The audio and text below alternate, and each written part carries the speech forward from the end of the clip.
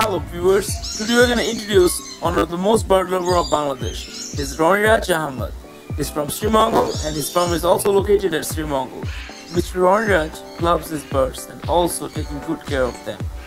He also have his own tamed birds. Many of these birds are imported from various countries. He has almost 30 to 40 different kind of birds. All of his birds are kept in different cages. These birds love to play and they are very happy.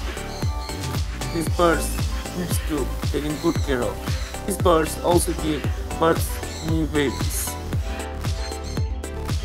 So in our next upcoming videos, we'll be showing off each birds and we'll describe about them.